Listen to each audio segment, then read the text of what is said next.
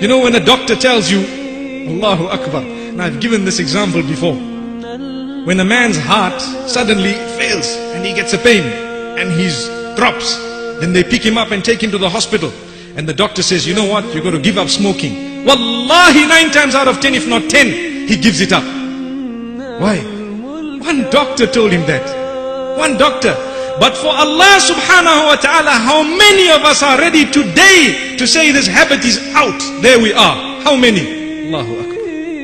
Are we waiting for a little heart attack before we can give up a bad habit? When Allah subhanahu wa ta'ala says, no, don't wait for that, I give you good health.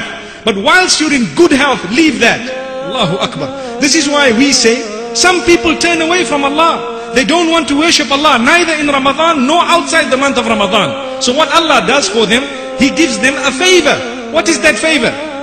He makes them sick and ill to the degree that the doctors cannot help them. So what do they have to do? They are forced literally to say, Ya Allah, for the first time in their lives, raising their hands and coming salah early, mashallah. That is cheap. Wallahi, cheap meaning we are still fortunate that we haven't died before we raised our hands to Allah. But the question I have, should we wait for something to happen to us before we're going to raise our hands? This is why Allah says, be thankful, be grateful, recognize the devil and know about him before he even comes in your direction, so that you will know how he tries and distract you.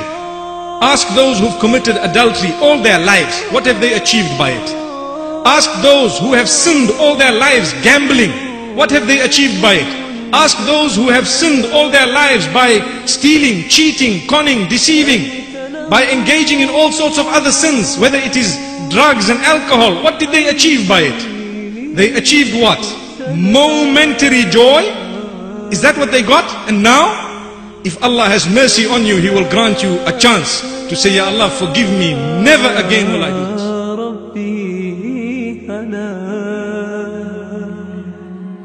لولاك يا ربي هلاك لبيك